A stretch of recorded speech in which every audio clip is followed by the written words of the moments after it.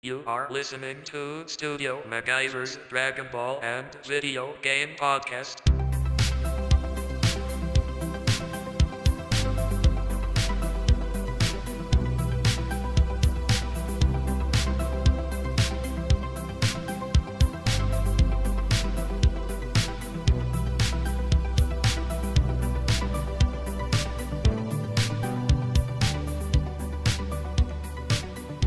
What's going down? It is your boy, Studio MacGyver, and you are listening to Studio MacGyver's Dragon Ball and Video Game Podcast. Welcome back. Had a long motherfucking week. And I'm going to make a promise to all the listeners out here, man. Really a promise to myself. This is something that I've been telling myself I'm going to do. And I haven't had time, but now since I got done with God of War, I'm going to make some fucking time for this. And I'm going to get caught up, finally get caught up on some anime, some shit that I've been meaning to get back into, Boruto, and a couple of other things, My Hero Academia. These things will be caught up on between now and the next podcast, so I can talk a little bit about that. And I've been watching a little bit of Ronin Kenshin lately as well. Found a little time delve into that. Still have another season or so left, but like I said, guys, I've been real busy trying to, manage my time. And, God of War had me by the balls, man. It had me by the nuts. And I still want to play another playthrough with this game. It's just so good. It's so good, man. And I can't get enough of it. But coming and talking about God of War, which brings me to a topic. There was an update recently, and supposedly this update, man, it nerfed a lot of shit as far as the armor and some of the enchantments and shit, man. So I wasn't too pleased with that. You know what I mean? I don't know if they were doing that because they were going to give the player more of a challenge or what. But yeah, man. So a lot of the stuff that goes to level 8 and 7 has been knocked down to like 4 and 5. So I'm going to see how that pans out. I might start a new game and kind of get a feeling of how it plays. But if not, I mean, you could always erase the update and run it off of, what most of us have been running it on. But like I said, I beat the game, before the update and all that took place. So, I didn't have to worry about that, but I am going to play another playthrough, and that might change a little bit. But hey, fuck it. I mean, if it could give a little bit more of a challenge, so be it. I know the game pretty well now, and I'm at like 84%, I think, before I platinum it or whatever. So I'm working on that too. So, just for sport. But yeah, that's God of War right there for you. As far as some other things that I want to get into, a little bit about Nintendo, man. Nintendo, I don't know, man. I have kind of like a love-hate relationship with Nintendo because, they're doing some good things. They're doing some great things on their end, but, I feel that they can do a little bit more, and that is still why I haven't gotten it yet. I mean, they're like on the cusp of turning that corner. Like I said, I spoke maybe a week or two ago about them and their relationship with Sega. And, I'm a big fucking Sega guy. If you guys do not know, I love me some fucking Sega.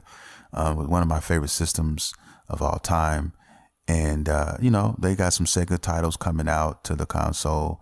And that's cool. That's going to be dope. But they're not all there yet. But, I'm kind of waiting on that. And I'm waiting on a couple other things, man. Because now, E3 is right around the corner. We got a lot of things coming up. And I've been hearing talk about the thing that they got now, what they call it, they have an online subscription coming. So basically, I don't know necessarily how much they're charging. I didn't even fucking check that.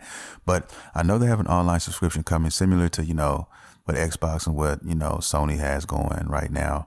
And I'm trying to see what they offer that. Now, one thing I did hear about them having is something, I want to say it's called Nintendo Share. It's something like, PS4 Share, except for it's not limited with time by time.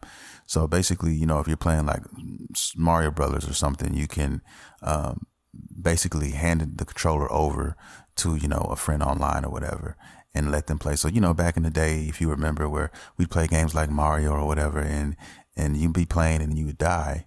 And then when you die, you just give it to your brother.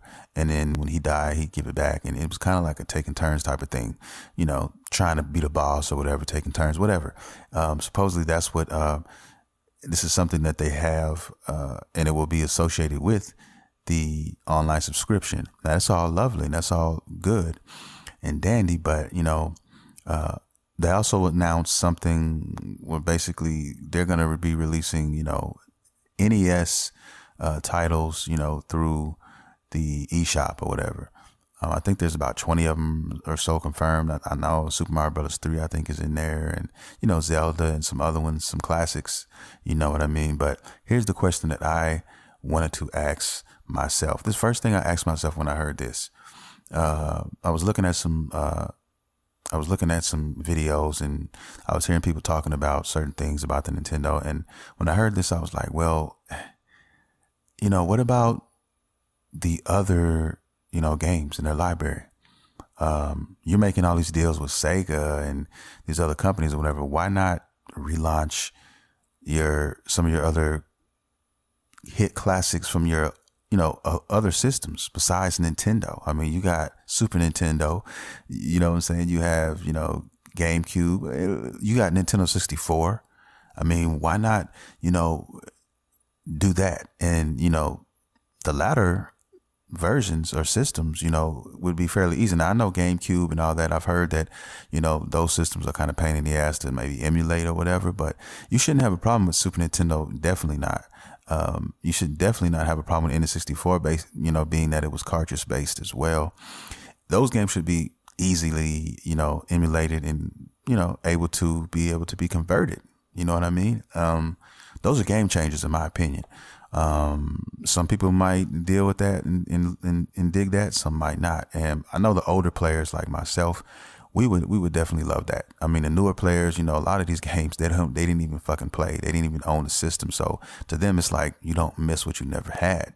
But for somebody like me, who, you know, did live off of Nintendo, did live off of Super Nintendo and came up in that era, you know, I would fucking love to see some of these titles, maybe a Chrono Trigger, maybe like Nintendo 64, like some of the, you know, some of the wrestling games, some THQ, man.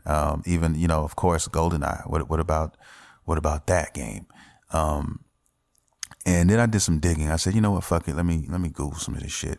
And come to find out, stumbled upon some articles, and they were basically saying that, you know, right now, as we speak, they have no plans on doing any of that. So they don't have no plans of bringing anything virtual from the previous systems back, and putting it in eShop, which I think that's money like down the drain if they don't do that shit. You know what I mean? And Nintendo games, to me, hey, you know, I'm just keep it real with you guys.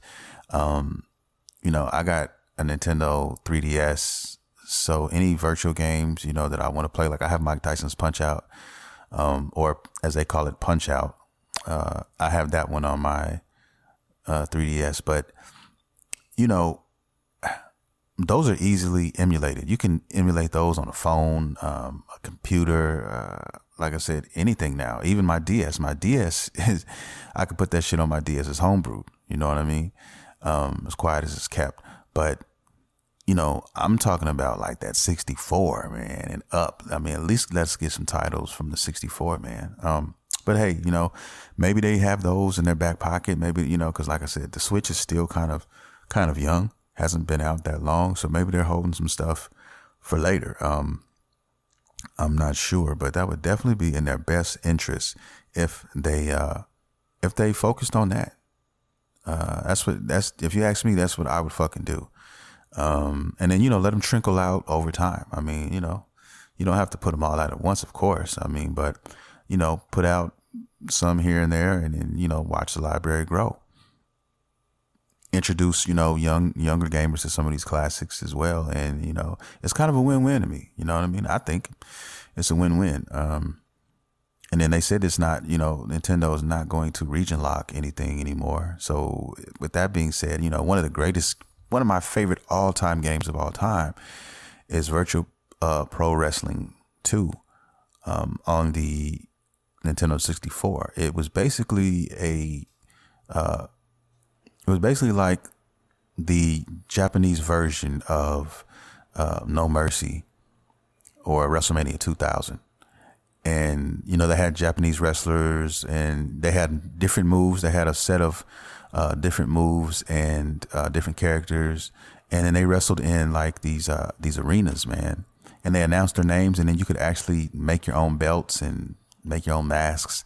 A lot of things that you couldn't do in the American version of these titles, man. And I just loved that game. And I learned to, you know, navigate the menus with the Japanese text and all of that. And they even created like a kind of like a, I don't know, a translation guide for that. And I actually downloaded that. It was a lot of pages, but I didn't give a fuck. I mean, I love this game. And you had super finishers. So like in the American versions, there were finishers. You know, when you get really mad, your meter would get all the way full, and if you toggled the analog stick, you would bust out your finisher. Well, some of the characters in this game had a super finisher, so you could basically let them go, get basically all the way max out their meter, and then you could do it again, hit the analog stick again, and you would even it would unlock another fucking move, man. Like it was dope. It was a fucking, I love that game still to this day. But anyway, I'm rambling right now on what could have been, and it still might be, which, like I said, I'm hoping, you know, that would definitely make me go buy one quick, like for real, if they had that shit. But I you know, I'll get there. But like I said, I have to be appeased by what I have to be appeased by before I decide to make that selection. And almost there, but not quite. You know what I mean? So, especially with all the good things going on with Sony, man, I don't have fucking time, you know what I mean, to play anything else right now. And then another question came to mind, and I wanted to ask myself, well, if they've got this Nintendo share thing going on, I mean, how would you communicate with your friend or whoever you want to play with? How does that work? Because I'm still kind of in the dark on those topics. Because if I'm not mistaken, man, they're still very, very, very prehistoric, man, when it comes to the online capabilities, as far as, you know, talking to your friends and communicating, you know, that way. I'm wondering if they're going to be working on some of that, because, you know, like I said, I still have a lot of questions. I'm still diving in, and, you know, only time will tell. So we shall see. Like I said, if I bought the Switch, it'd mostly and mainly be a handheld item for me.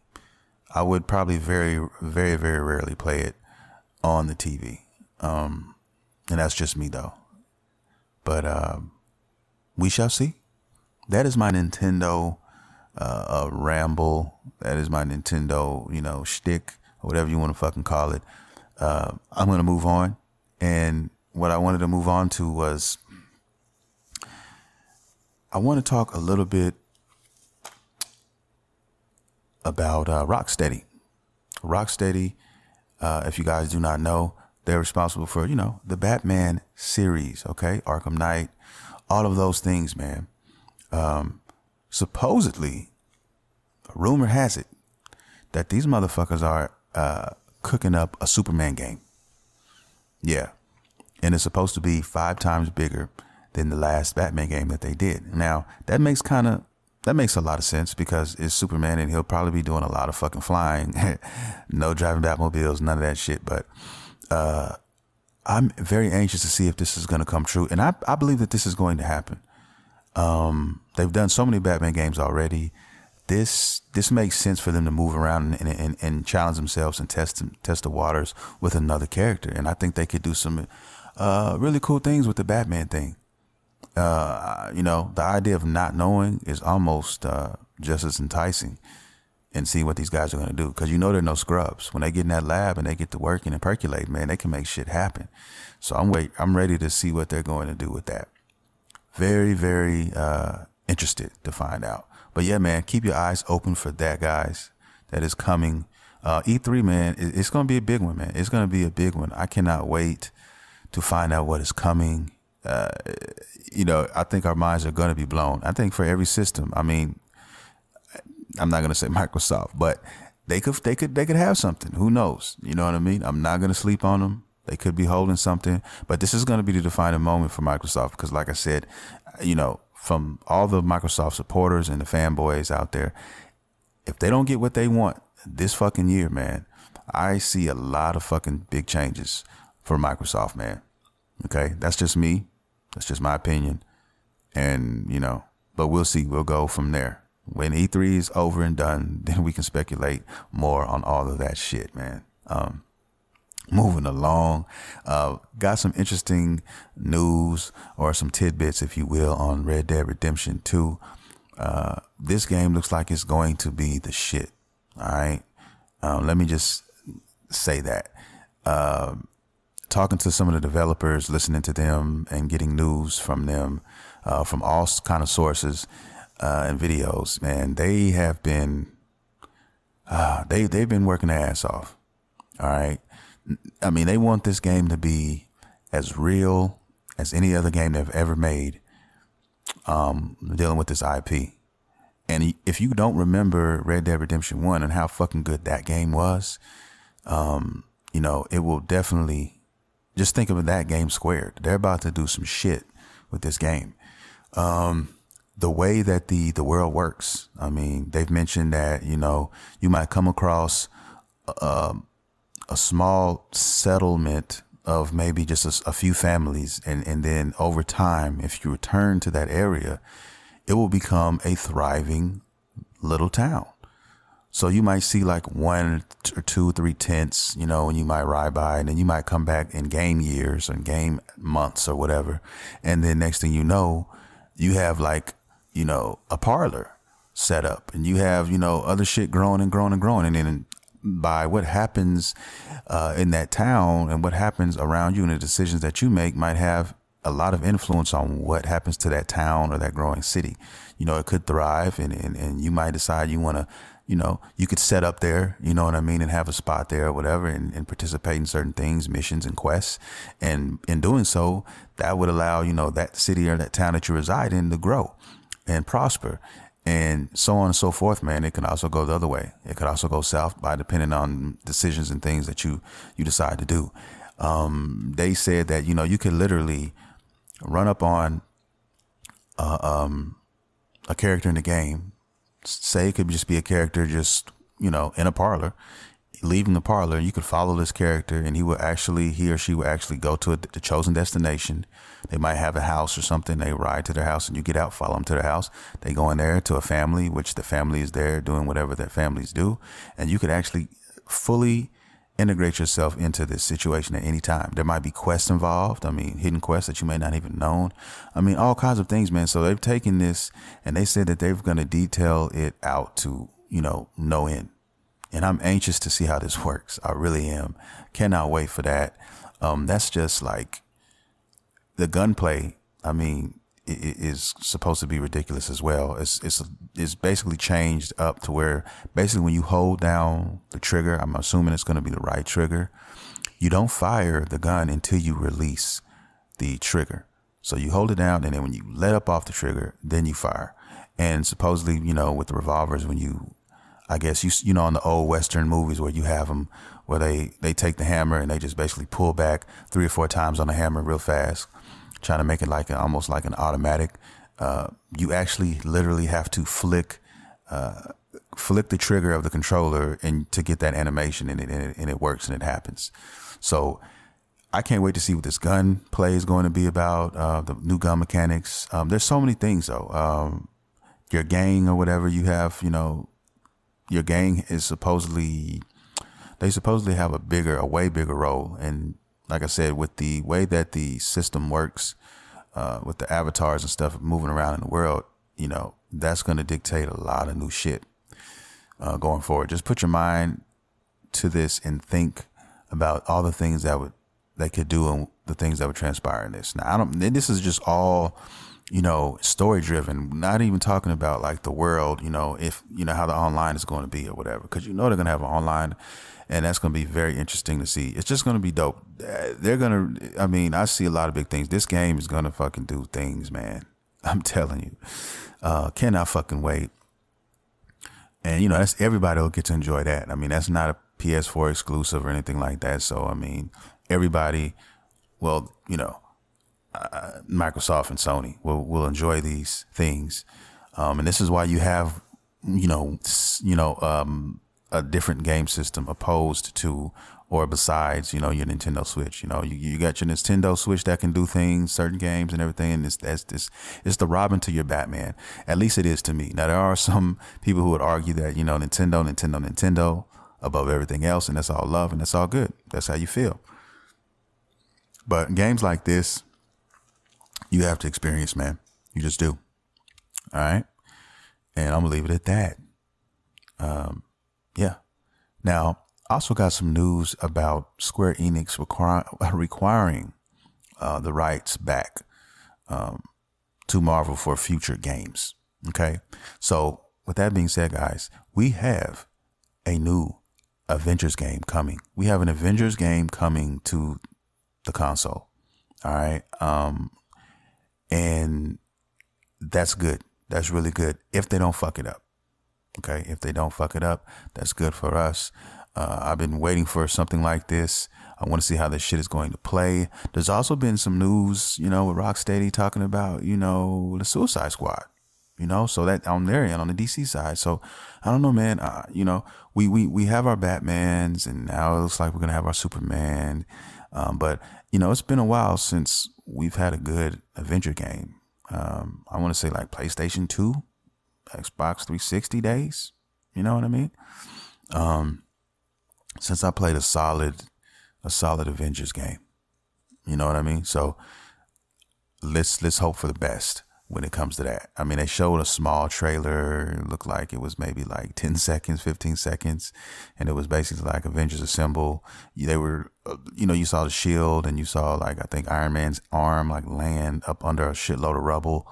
And then, it was like Avengers Assemble. And that was it. That's all they gave us. So E3, hopefully we get some love from a lot of these titles. We get to, we get a little bit more that they show us and we can find out a little bit more info. You know what I mean? I'm looking forward to that shit. Straight up. There's been a lot of leaks, supposed leaks, that basically like websites like Walmart and Amazon have basically done, where you go to the site and then they'd have games where you could pre-order and the name of the titles, are already there in essence. Supposedly there's a new Assassin's Creed game coming. It just said Assassin's Creed on the screen on a black, darked out video game box. Also, Splinter Cell. Splinter Cell is another game. Man, that brings me back because one of my favorite, Splinter Cell games is Splinter Cell Blacklist. And that, I own that game on the PS3. So that was a dope game. Splinter Cell would definitely be a beautiful addition on this generation's console. Most definitely. Now, here's something I wanted to kind of talk about a little bit. I wanted to talk a little about a game that is coming out in the very near future. But first, I want to talk about a DLC that I had no fucking idea about. That is already out, and it's got me wanting to fucking play it. Now, Shadows of War came out a while back. I'm sure we're all familiar with that title. I had a chance to rent it and play it for a little bit, but I had the dumbass assumption and thinking that this game was, a weekend warrior type of game where you rent the game and you're going to play it for, a couple of days and then you can finish it. No, that's not one of these fucking games. Kind of like what happened with God of War, but yeah, this game here, you can sink your teeth into for hours and hours and hours. And, it's a game that I've always meant to go back to, but like I said, with so many games, so little time, and there's other things like anime. There's so many shit. There's so much stuff, man, that you don't get time. A lot of times to return to your shit. So hopefully, I can return to this game. There's been numerous amounts of DLC already for this title that's already been out, and I have not got a chance to play. The game was awesome. From what I played, I gave it a solid 8 out of 10, man. And now there's a new DLC that just came out on the 8th of May. And it's a black character, Wakanda Forever, and he looks pretty fucking awesome, man. Looks like he doesn't play anything like the protagonist of the main game. He looks completely unique to his own. He's got this dope ass shield. It kind of reminds me a little bit of Kratos' shield, but smaller. For what I've seen in the previews, he looks like you can light it on fire too. So I don't know, man. I'm interested in playing that DLC. I'm probably gonna fuck with them all eventually, but I'll wait on this game to go down on sale, because right now I think you can probably get it dirt cheap or at a discounted price. But PlayStation loves having these fucking these weekend sales all the time, and hopefully I can get it on that. Might be able to get it for like $15 or something on the weekend sale, and then I can commence to get the DLC, because the latest DLC is like $20.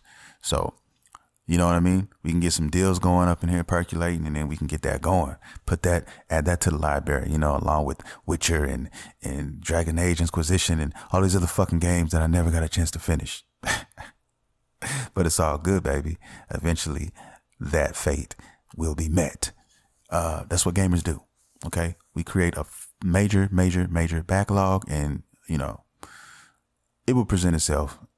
The games will present itself. And one day we will finally get to finish some of these games.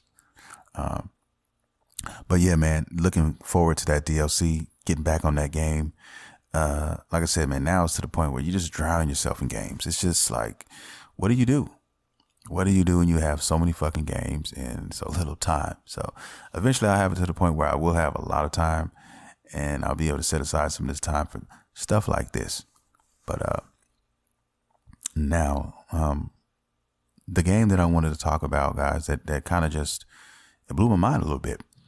And when I get done with this podcast, I'm going to go and dive in and do a little bit more research on this game. It basically reminds me of Castlevania Symphony of the Night, which is a classic, one of my top 10 all-time games.